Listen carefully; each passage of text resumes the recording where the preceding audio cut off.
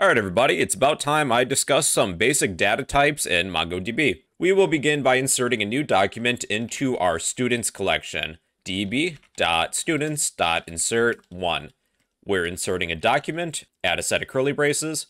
The first data type I'll discuss is a string. Suppose we have a field of name. A string is a series of text within quotes. These can be either double quotes or single quotes, but typically I like to put them within double quotes. A string is a series of text, like a name, like Larry.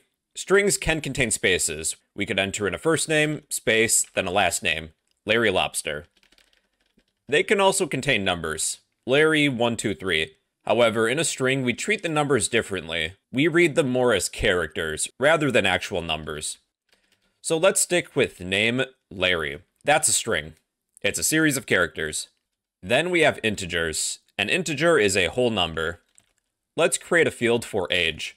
Larry will be 32. Whole integers don't contain decimal portions. It wouldn't make sense to enter in 32.5. We don't really keep track of people's half birthdays and stuff. So age would be a whole number. Those are integers, whole numbers.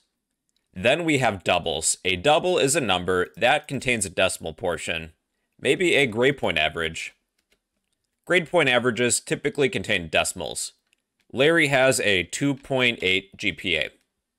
It's a double because there's a decimal portion. Integers are whole numbers. Doubles are numbers that contain a decimal. Then we have booleans. Booleans are either true or they're false. It's kind of like a light switch. It's only on or off. There's only two states. Let's create a field for full-time. Is the student full-time? This can be either true or false. Larry is too busy working out all the time. He is a part-time student, not a full-time student. We'll set that field to be false. Date objects are pretty popular in MongoDB. Suppose we have a registration date. Register date. To create a date object, you can use the new keyword, followed by a call to the date constructor. If you don't pass any arguments to the date constructor, you'll use the current time in the UTC time zone. Otherwise, you can pass a date and time, like 2023, January 2nd.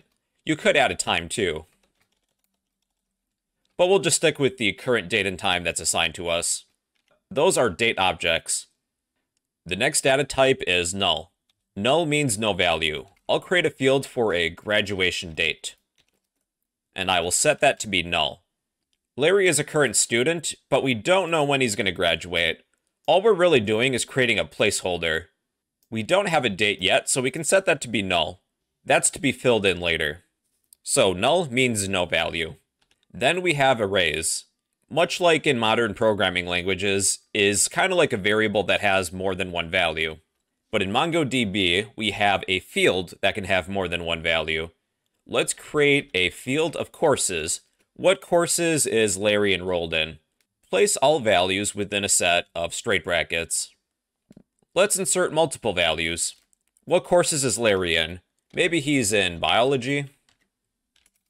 These values are all comma separated. Chemistry. Then calculus. So that's an array. They're all enclosed within a set of square brackets. They allow one field to contain multiple values. Then we have nested documents. This would be good for an address. To create a nested document, you use a set of curly braces. Within the nested document, we can list some field value pairs. How about a street?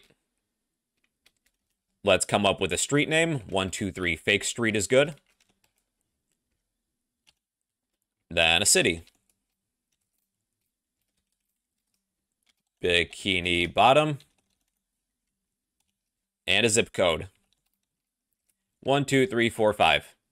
It is possible to have documents within documents, which is what we did with the address. Let's enter everything to see if it works. Yeah, that was acknowledged. Let's head to Compass, refresh, and here is Larry. Name Larry, age 32, GPA 2.8. Full-time is set to false, he's a part-time student. Here is Larry's registration date and time. We're using the UTC time zone. His graduation date is set to null. All of his courses that he's in is stored within an array, and his address is stored as a nested document. Alright everybody, and those are a few basic data types you should know in MongoDB.